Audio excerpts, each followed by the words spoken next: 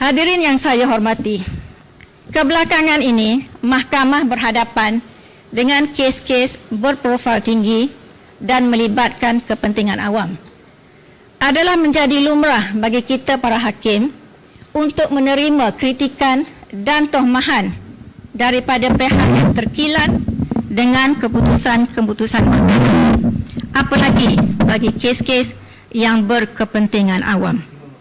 Namun, apa yang berlaku dalam beberapa hari ini yang membabitkan tohmahan terhadap hakim dan badan kehakiman pada pandangan saya agak keterlaluan.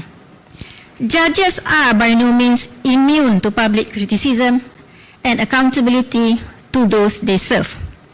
We are all subject to scrutiny. That is why we write judgments so that they can be read, analyzed, discussed, and debated.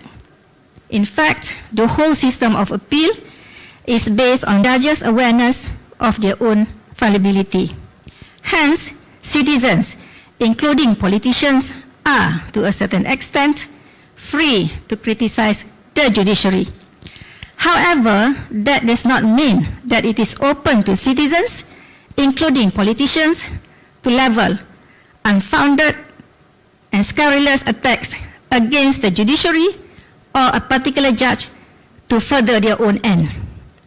It is important to emphasize that the judiciary is the last line of defense in a constitutional democracy, and there must never be a suspicion that the judiciary is captured. When a need arises for the judiciary to be criticized, this should be done in a manner that is constructive and does not undermine its independence and public confidence in the judiciary.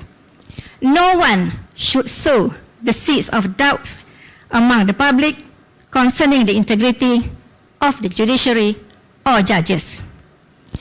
Walau apapun, saya menyeru yang arif agar tidak berputus asa dan lemah semangat dalam melaksanakan tugas selaras dengan prinsip undang-undang.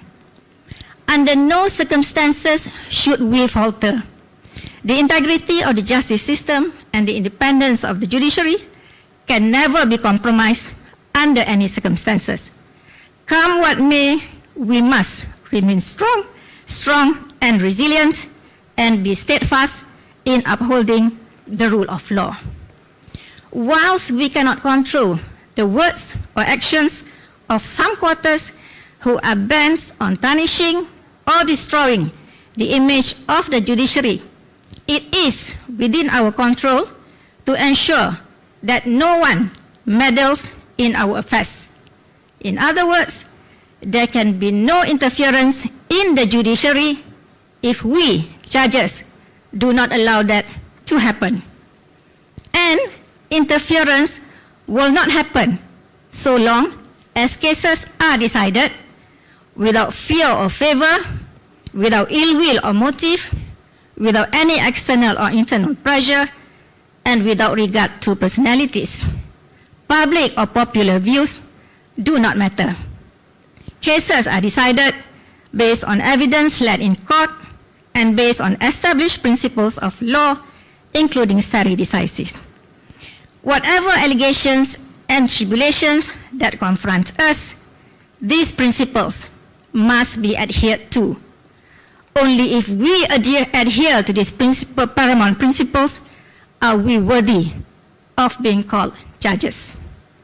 Justru kita hendaklah sentiasa berpegang kepada prinsip-prinsip yang disebutkan tadi, kerana itulah yang menentukan atau mencerminkan kejujuran kita dalam menjalankan kewajipan kehakiman dan juga menentukan badan kehakiman terus teguh dan dihormati.